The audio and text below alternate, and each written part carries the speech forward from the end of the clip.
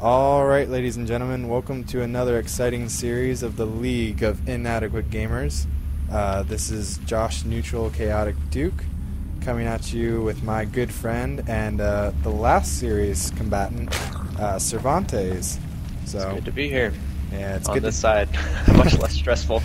Yeah. Cervantes went down 1-2 in that series, but it was by far like one of the most entertaining series so far this season. I mean, I know out of the two. Yeah, out of the two series, it's been excellent. Well, I appreciate you saying that regardless. So this is going to be a nice TVP series. We haven't had one of these yet, and we actually only have two Zerg, and one of them happens to be clicK, our good friend clicK here. Yep. Then we have the green Terran, Ridal, in the upper right-hand corner. And the map is Zelnaga Caverns, one of my personal favorites. I'm not sure if it's pronounced Ridal or Ridal. I think it's Ridal because it's like Richard Dale. I was wondering about that. I wasn't sure. Alright, you know. Nope, Matt says we're wrong. Whatever. Yeah. Well, no one cares what you think, Matt. Ridal. It's we're like, gonna say whatever we want. It's like Raiden. Like Metal Gear Yeah. Solid to all you fans out there. So I'm interested to see how this game is going to go. Like, I was playing Matt yesterday, Duck, who keeps commenting down here. Yeah, he's kind of our silent caster here.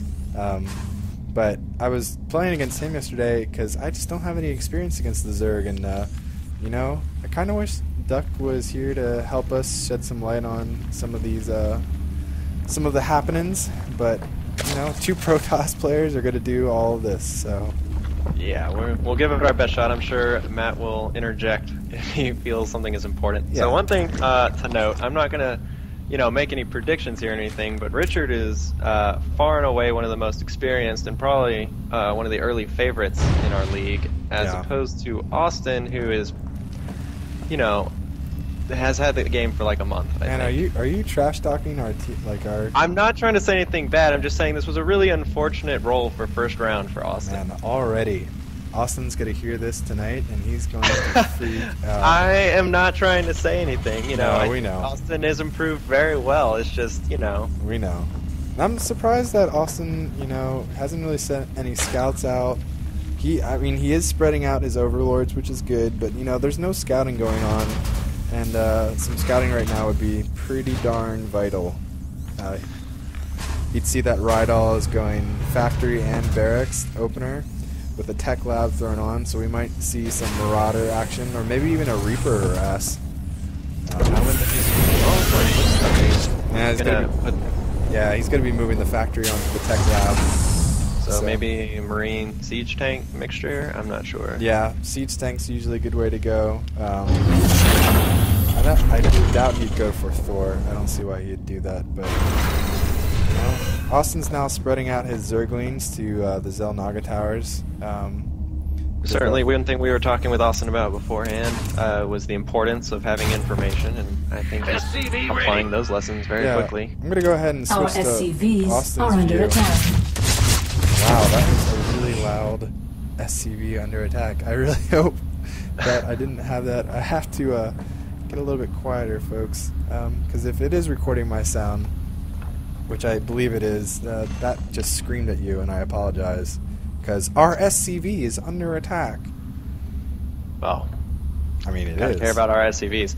So certainly one interesting wrinkle that we just discovered right before this game, Austin has been practicing in the practice league for the last week. Mm-hmm. And we just now realized that the practice league plays at normal speed, not at faster. And so true. he played a practice match right before this and was stunned at how fast everything moved. So he seems to be adjusting pretty well, though. He's got his gas up, he's injecting larva, and he's moving his Zerglings around, so he seems to be adjusting quickly. To note, though, he didn't leave his Zergling at either of the Zelnaga Towers. He still doesn't know what Ridal is doing, and he's now moving out with 3 Hellions, which are about to get their blue flame upgrade, so this is going to be pretty painful on clicK's mineral line. Absolutely, and his Zerglings are pretty far removed from his base, and here he goes. Oh, and he's got a kite there, too. These Zerglings do not have speed whatsoever. Austin is, however, going to get... Oh, he might get the surround here.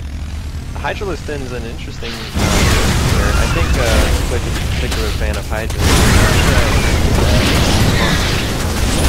Certainly not telling him.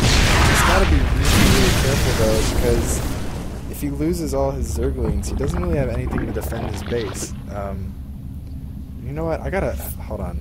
I mean, we're going to keep recording, but I do have to turn down the sound a little bit because it is pretty damn intense, and I might have to mix this later. We're doing this live, you know, a little bit of improv, but you would think after 6 games we'd be pros at this. You'd think. I don't know what happened to my audio settings, though, because it's literally just screaming at me all of a sudden, so... Whatever. Click's moving out with 3 Hydras now, but it looks like he might... Nope, he's going to go right past 3 Hellions. Yeah, he'll retreat them back pretty quick, and good thing here is at least he didn't have any probes, but if he doesn't see these Hellions moving out, oh, this is not going to be good. Yeah. He's not looking at his mini-map, I feel like, and he's going to lose so many drones here. Ridal is just going to show his experience. Yeah, he is kiting the queen? Yeah. He's avoiding the queen, it looks like, but... I mean, the queen's got to be careful. Ridal's yet to lose a single unit, and Austin's middle line is going down. Oh, he didn't pull those drones, but yeah, this... Well, he managed to get rid of 2 of the Hellions, actually. Yeah, he might be able to pick off this attack. He has these Zerglings right here that just aren't doing anything, and I don't know what he's doing, but he's going to need to build some drones here really, really quickly. Absolutely. Meanwhile, Ridal is getting everything and a bag of chips. He's got a Stargate coming up. He's got his expansion CC being built, another barracks, pumping out Hellions and Marines, and another command center going down as well to grab another expansion. So unless Austin wants to do some kind of timing push here, I don't think he has enough units to really attack anything. There's a drop going out right now, and hopefully Ridal or Austin will catch each other. Ooh, these Hydras could actually pick off the drop. Oh, that would be so big. Oh, what a that is big. I will have to rescind my comment about disagreeing on the Hydras. Yeah, I don't know if that was just luck or if that was... Well, you know what? We'll go with pure skill. We'll go with pure skill. That was a great read by Click anticipating the drop. And that's what he needed to do that whole time. He needed to send some Zerglings up. Oh, the Hydra's back. Not that. Don't do that. We're just praising you. Well, he only loses 1, and... Oh no, 2 more were rallied up there. Does he see them? Oh, he stops them. He saw them. But he's still... Okay, he is building some more drones, but I mean, income is just so bad right now for clicK, and, you know, he really needed to focus on some drones for a while. Well, that's certainly one thing that is easy to get caught up in. If you have an attack on your mineral line, we saw this happen to me last night. It's easy, you know, you start to rebuild the mineral line, but it's easy to get distracted because you feel a lot of pressure to push out. Yeah. And it's easy to get distracted. But you know, some of that early aggression might actually play out pretty well here. If he moves up these units at the right time, he might actually be able to catch all of this out off guard. And it looks like he's just going to camp by the Zelnaga Tower. I just wish he'd... If like army supply, technically clicK has a larger army right now. It's just it's a bad mismatch though with all the Hellions, and now there's a siege tank on the field as well. Well, but with so many units, like the siege tank really isn't going to be able to do that much, and there is only 1 Hellion. I just really wish clicK would push out. He doesn't know he has the unit advantage, but I mean, I know Zerg units are fragile, and I know clicK probably doesn't have the economy or doesn't feel like he has the economy to do anything, but if you just try it, you know. Well, certainly one of the things we've learned in our last 2 matchups is the intuition about when to push and when not is probably the hardest thing to gain in this game. So I'm actually very impressed with how clicK is holding up in this game after you know how he sold himself right beforehand. Yeah. But I mean, again, if you just look, I mean, well, I was gonna say it's the difference between experience and not, but I can't really say anything because clicK was just building more drones. We'll see if he builds any more here. I feel like he just needs more drones. He's going Zerg and he needs the economy to back up his forces. I mean, absolutely. And we see actually Ridal has a very large number of minerals backed up, and I'm not sure if he's trying to do something fancy, maybe getting distracted, or maybe he's just maybe he doesn't have not concerned. Yeah, well, and also you know, he does have a barracks. I was gonna say that. Oh, no, I see why. He's Supply blocked. Oh man, this is gonna be huge. If clicK can just push out now, Ridal does not have enough. Oh, and there is. As Duck does remind us, there's a drop incoming. I'm looking for it. I don't see it anywhere though. Meanwhile, clicK has pushed out and destroyed the middle line of the expansion. Yeah, and this is big. I mean, bottom left corner.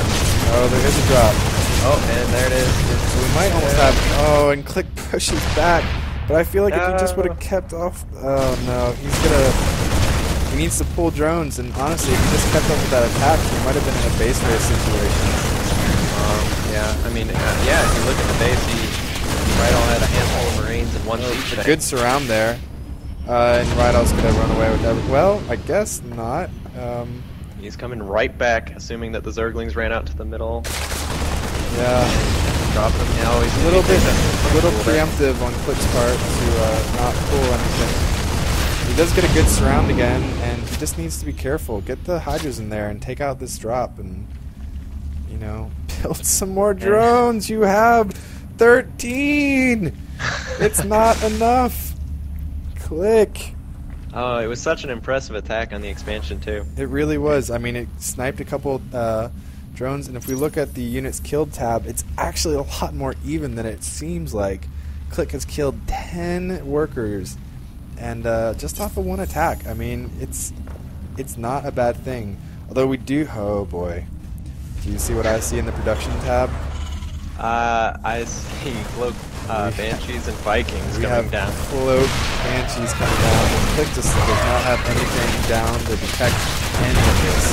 That is certainly one thing. There's been a lot of back and forth between ceremonies, but the whole time Ridal has been expanding, researching, whereas clicK is stuck with his spawning pool and hydrogen.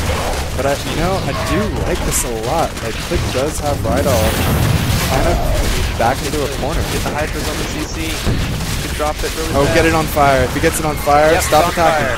Now attack. Oh, and that's huge. He drops the CC, which is a big win for clicK. The only thing I'm worried about is a counter right now. And, you know, clicK has no economy.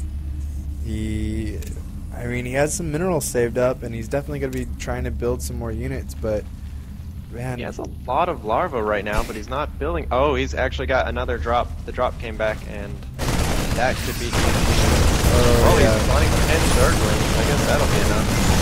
Yeah, maybe. Hopefully. Interestingly, Ridal chooses to pick up. Oh, I think he saw that the eggs were about to hatch, and he's going to move down to the expansion and do a ton of damage down here, and just completely destroy the economy. clicK is okay. He's smart. He's moving down the Zerglings, but he needs to pull these drones. Oh no! There we go. Just not good. Get them Ridal's drones out. And you know that does a lot of psychological damage too. It's really, really hard. You know, usually it's the Zergs running in speedlings, but Ridal just kind of microing, and you know, I'm actually going to switch to his view right now, see everything that he's doing. You know, he's looking around the map, he's trying to get his base set back up. Good movement. Moving up with his Vikings and tanks right now, so yeah, he might be trying to snipe. Attack. He might be trying to snipe some of these overlords and kind of put him in a supply block situation. Yeah, I'm not really sure. It seems Ridal's playing a lot more conservatively than he needs to. I wonder if he's just maybe he's just playing it safe. There is a very large force, though, coming up on the right-hand side, and clicK has yet to really look that way. So yeah, this is going to be a little unexpected. Understandably, clicK has become a little slack on the scouting. Neither side has really scouted that much, I feel. Yeah, and I'm gonna look right now and see if clicK up. clicK does not see any of this stuff now. Distracted by another drop in the middle line, and this is probably gonna be game. A couple more Zerglings put into the fight. It's just not nearly enough. Yeah, that's almost fine. Broodlings come out. The little baby Zergs are going to try their damnedest, but... Well, certainly clicK gave us a much better battle than yeah, I'm looking forward to the rest of this series, and, you know... If this is how well clicK plays after a month, by the end of the season, I feel like he could definitely be a real contender. Oh, I do too, definitely. So we'll see what happens. I'm surprised he's not GGing in all honesty, but you know what? I give him a lot of credit. One thing we know about Austin is here it pretty is. slow. So there's the GG. Well, that was a very interesting first game. A very good first game indeed.